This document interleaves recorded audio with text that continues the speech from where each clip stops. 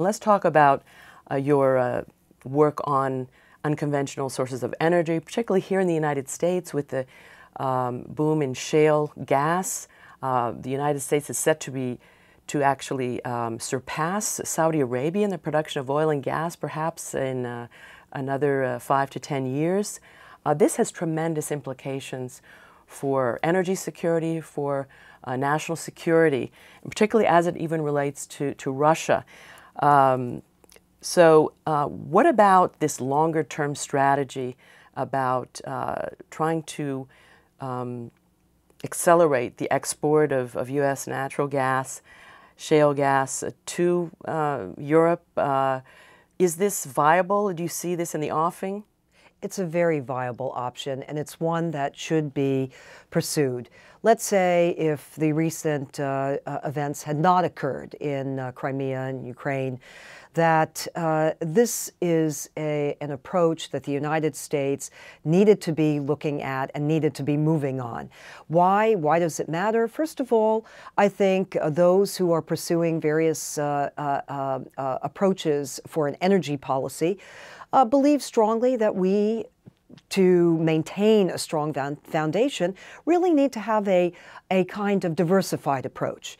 And here, actually, by our providing and enhancing these LNG, liquefied natural gas, exports to Europe, it will benefit Europe, because Europe will not be as dependent as it has been in the case of Russia.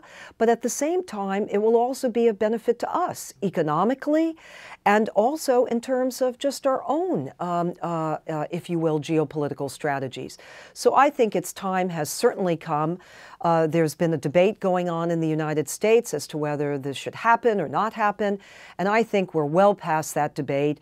The time is now to really move forward on these exports, to diversify our energy portfolio and our energy policy strategy. And as I said, significantly, it's not just benefiting the United States, but it also is benefiting and can benefit countries like Europe that are very desirous of not becoming as dependent as they have been in the case of Russia.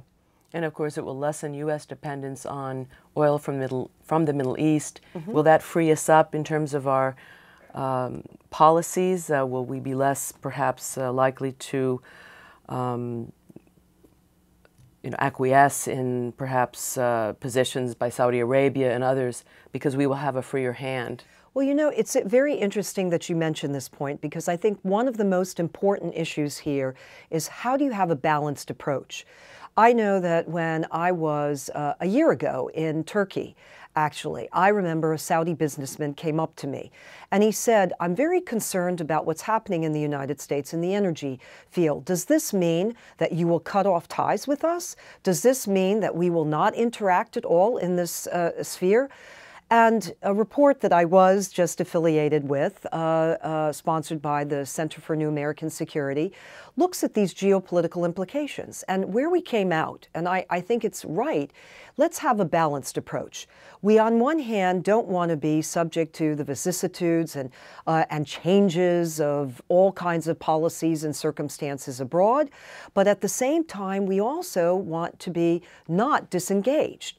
So we don't want to be held hostage, and literally dependent on relationships with other countries, but we don't want to alienate.